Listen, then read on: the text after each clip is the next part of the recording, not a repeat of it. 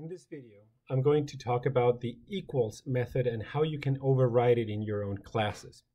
This is specific to Java, but it also teaches you a few object orientation paradigms like the equals method.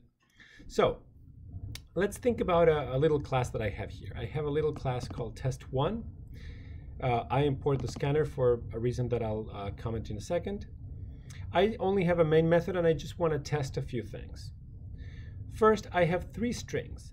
I've used the new operator in the strings, okay, just so they're in different locations in memory.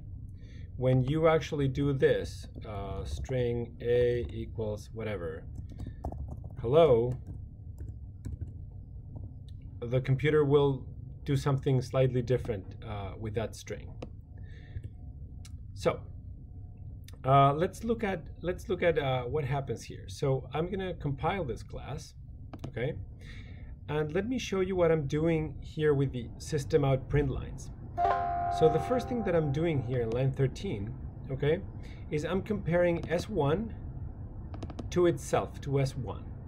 Is this string the same as this string using the equals operator?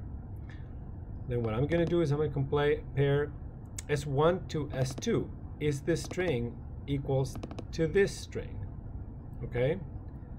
Then I'm going to compare S2 to S3. I'm going to compare, is this string here equals to the next string down? Now, if S2 is equal to S1 and S2 is equal to S3, then it's obvious that S1 is equal to S3. That's called transitivity. So here I test that, S1 equals to S3. The other thing that I need to test in equals is what happens if I give it a null, right? Will S1, this string, be equal to a null? And then the other thing is, well, what if I have another object? In this case, I just created a scanner, okay? Whatever that object is, no concern, it's just not a string. And I'm going to say, is S1 equals to the scanner S4? The response to these two, if the equals is well implemented, should be false. If the equals is correctly implemented, then the answer to the first four should be true. So let's run it and see what the answers are. And we got that. We got the first four are true and the last two are false. So that's how it should behave. Now, let's look a little bit of at a different kind of example. What happens if we have, I create a little person class here. Whoops. I create a little person class over here, okay, that has a name and an age. And I create two people with the same name and the same age. And then, in addition, I'm going to print out whether person 1 is equals to person 2. And I'm going to get rid of the string stuff because it was just to exemplify. So what I'm going to do now is I'm going to compile this and execute it as soon as it's done. And I see that the computer says that they're not equal, they're false. But they have the same information in them. So how can this be? Well, what happens is that all Java classes inherit from a class called object. If you understand what inheritance is, you probably do because we're going to override a method. But if you do not know that, watch the videos on inheritance. So now, every Java class inherits from object, and the object class actually has an equals method in it, okay? The signature of that equals method is that it receives an object. So the signature, if I want to override the equals method, I start with override, and then the signature, it's public. We know that it returns true or false, so it has to be Boolean return type. The name we know, it's equals. And the parameter, because we could pass the string, the same object, we could pass null, and because we can pass any other object, the parameter is object. Oh. Okay?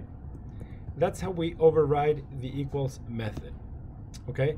Now, we have to do a couple of things, but before we do that, I want to say a couple of other things.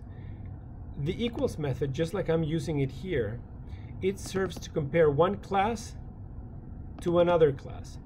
So this class to this other class. In here, some people do this. I'm comparing this to another object, okay? And in order for us to comply with the transitivity of the equals method and the ability to test for nulls and everything, right?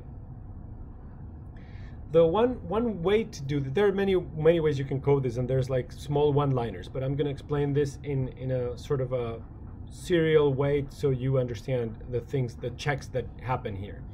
The first thing that I have to check is, well, I'm going to say if the other object, right? If the other object is null, then I'm going to return false.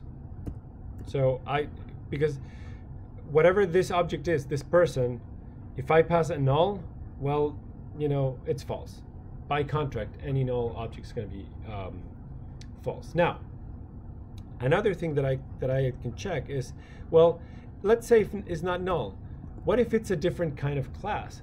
So I can say the following: if the other object is not an instance of, that operator you can check in other videos, but basically test whether your class is an instance of, in this case, you know, person, right? So if the other object coming in is not an instance of the class person, then I also return false, right? Lastly, if it passes these two tests, then I know it's a person and I know it's not null. So I can do the following thing. I can do person, other, and then cast this object to a person because I know it is a person, right? I cast the other to a person. I'm sorry, I'm going to call it P2. All right, I cast it to a person, and then I will say if P2 dot name, right? Because this is a string, I'm going to use the equals method of the string, equals this object's name, right? If the other object, which is now P2, that name is equal to the name that I have in this class, remember this and other, right? And P2's age is equal to this dot age, okay? Then I'm going to return true.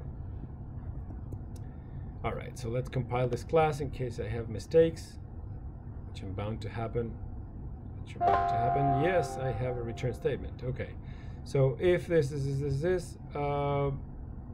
return true, and then I'm going to say else return false. All right. So if the name or age are not the same, then return false. So this method now, if I go to my other class, my test class, now these two objects have the same name and age. So if I execute this, I'm going to get true because these two are the same person. They have the same information. Now, for good housekeeping, a couple of things that one can shorten here is you can simply do this.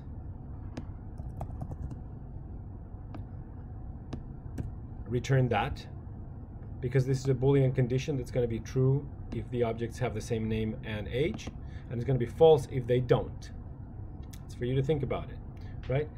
The other thing is that instance of also checks for null, so you can just take the comparison away and actually save this, and that will work. For example, this is one way you can make it shorter. There's other ways to shorten this as well.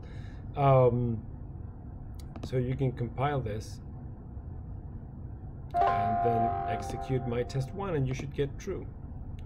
And indeed you get true. And that's how you override the equals method.